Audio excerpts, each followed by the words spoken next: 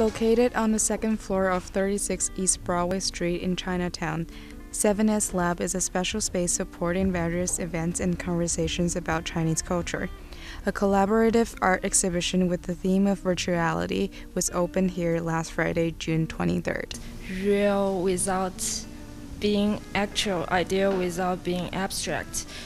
And this sentence identifies memory and virtuality, and I think virtuality, this word, can be a tool to view this exhibition. And also each art I choose from all the artists are kind of related to this word, virtuality. This exhibition features artworks from 3 Chinese artists.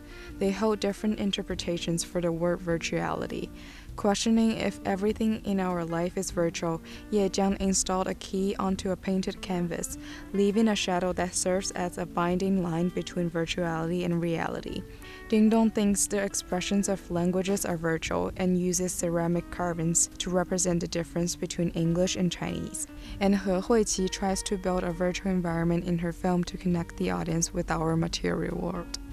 其实我这个短片是受好几个怎么说，就是我最近看的一些书的一些我自己比较感兴趣的一些比较有意思的书的影响。一个是加缪的一个局外人，但是另一个影响更深的其实是博尔赫斯的一个小说。然后他的书里面有一群人创造了特隆这样一个地方，然后那个地方呢，它的规则跟我们现实世界是不一样的，它不是唯物主义。这个就是给我一个灵感，说我可以去创建一个空间，它也许跟我们规则不一样，然后用这种不一样来质问了一下我们当下就是生活状态和对生活的概念、对时间的概念、对空间的概念和对生活物品的那个功能性的概念。I think the topic of this exhibition, the virtual reality, is about seeing. Most of my artworks is about the relationship of seeing and thinking.